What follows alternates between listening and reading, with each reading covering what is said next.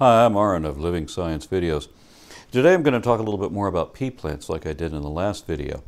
Of course, I'm also going to go over more than just the genetics of the simple pea plant and Gregor Mendel, whose studies are the foundations of modern genetics. Thank you, Anti-Joke Chicken. Normally he tells anti-jokes, so let's let him share one.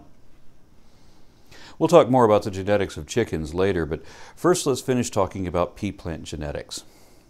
You see, when Mendel studied the traits of pea plants, he mostly studied what were just two outcomes, traits that were controlled by genes that fortunately were controlled by just two alleles, like the color of pea plants and their stem lengths. Bet you thought I was done talking about pea plants in the last video. You might want to go back and have a look at that for the introduction to genetics if you have questions here. On the two pea plant chromosomes in this diagram, you'll see that there are two different alleles for two of the traits Mendel was studying. Also notice that the dominant trait is noted with a capital letter and the recessive trait is noted with a lowercase letter. So in this case, the pea plant flower will be purple if the purple allele is present because it is dominant. Traits that only have two alleles are simple to predict their outcome and worked well for Mendel's experiments predicting future traits. Can you imagine a world where there are only two alleles? It only resulted in two options for every trait, though? Human eye color would always be either brown or blue, for example. Or everyone would be short or tall, no in between. The traits that Mendel experimented on were easy to isolate, predict, and study for that reason. And to this day, traits that are located on only two alleles of a single gene where only one allele can completely dominate the other are called, fittingly enough, Mendelian traits. Even amongst traits that have only one gene and two alleles, in rare cases, certain dominant traits are rarer than recessive traits. Like, did you know that having 5 fingers isn't always dominant? There is more than one gene that can control the number of your fingers. The condition known as polydactyly is where an organism has more than the standard number of phalanges, or in humans, fingers, and can be caused by more than one hereditary pattern. In many cases, it is caused by a simple Mendelian trait. Most humans, and even cats, except for this cute kitty, have the recessive copy that gives us 5 digits, at least on the front paws when it comes to cats. Usually they have 4 normal toes on each foot with a tiny vestigial dew claw on the front paws. But polydactyl cats might have 1 or more of these dew claws appear as full-size toes. Save your questions for after the video, kitty. Why, if polydactyly is the dominant allele, do most humans and cute kitties have only 5 digits? It's because the allele for more than 5 fingers, or even 5 toes, is not as common. Why do many animals have 5 digits then? Even whales. If you look at the bones inside their flippers, they have 5 digits. We know from fossil records that the ancestor of all land mammals with digits, the tetrapods, meaning 4 limbs, lived 360 million years ago and could have 6, 7, or 8 digits. This is Ichthyostega. It's sort of a half-fish or former fish evolving adaptations for land.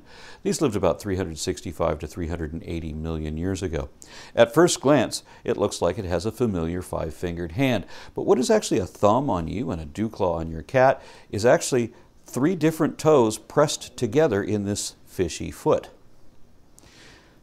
5 or fewer digits evolved 340 million years ago alongside the development of complex wrist and ankle bones needed to help terrestrial animals move on to land, rather than simpler arrangements from fish fins. So this guy inherited an ancient genome from our ancestors, the fish. No, really, because we share a common ancestor with ray fin fish that lived over 430 million years ago.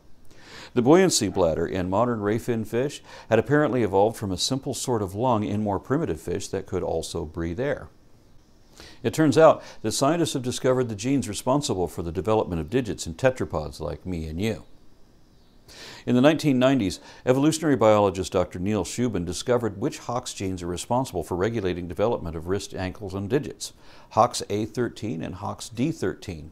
He found that when you shut those genes down in mice, that legs developed, but wrists, ankles, and digits did not. Later in 2013, a researcher in his lab, Tetsuya Nakamura, found a way to prove that if you interfered with those same Hox genes in a zebrafish, that their rays became deformed. Yet another graduate student, Andrew Gerke, devised a way to track the development of rays in fins by injecting embryos with a glowing dye to trace the growth of fins.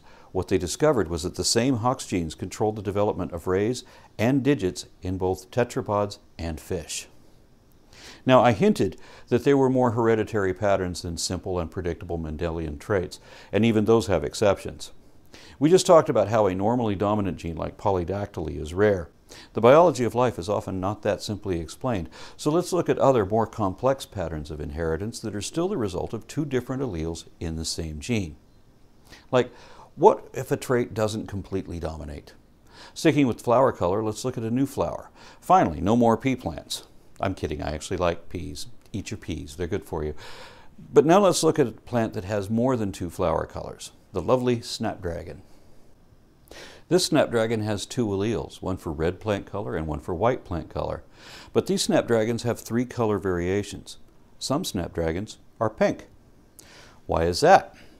If you look at this Punnett square, the red or R allele, when it is paired with the W or white allele, doesn't completely dominate it and gets pink instead.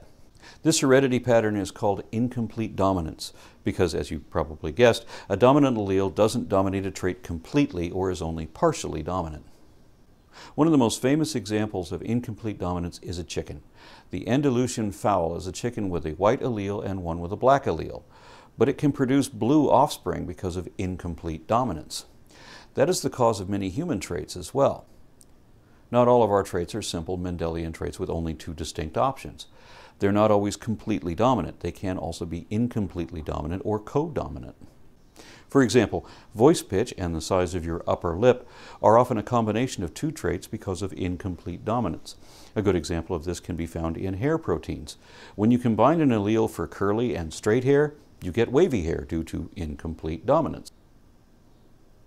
I said we would talk about heredity patterns in chickens, so here's another chicken matchup. Let's say that you have a rooster with black feathers and you cross that with a chicken with white feathers. What can the colors of their feathers be? Since chicken feather color isn't a simple Mendelian trait, something different happens, rather than black or white offspring depending on the presence of the dominant allele. Notice that in this Punnett square that white feathers are noted with an F superscript W, and black feathers are noted with an F superscript B. In an Andalusian chicken, you'd get a blue chicken, but here the resulting offspring have both black and white feathers, sometimes even a checkerboard pattern if the feathers are spread evenly enough. Like this one, since you see both feather colors, both alleles for these colors, the traits that are expressed, are what are called codominants. Codominance happens when both alleles are expressed equally in the offspring. In human blood types, A and B are codominant and O is recessive. Remember that, and let's look back at the possible physical expressions and phenotypes that come from the alleles A, B, and O. Unlike simple Mendelian dominance, where there is only completely dominant or recessive traits, blood type expression is codominant. So on the first line, A from the mother and A from the father results in an offspring with the A blood type, like you would expect. A dominant A and a recessive O produces the A blood type because the A dominates the O. However, when you have a dominant A and a dominant B, you get the AB blood type because they are codominant.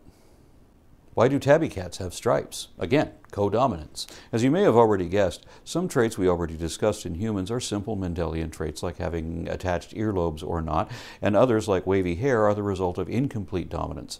Still others like blood type are caused by codominance. This is not a chicken but a golden pheasant. Both domestic chickens and golden pheasants are in the pheasant family though, Pheasianinae. There are still more heredity problems for other traits, some even involving more than a single gene that we will get to in the next video.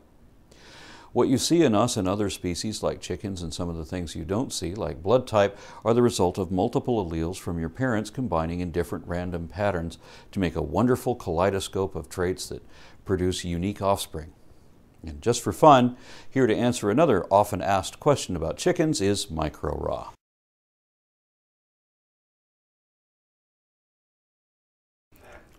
Have you ever pondered upon the philosophy of the chicken-egg paradox? Have you ever thought about how a chicken could be born without an egg, and vice versa?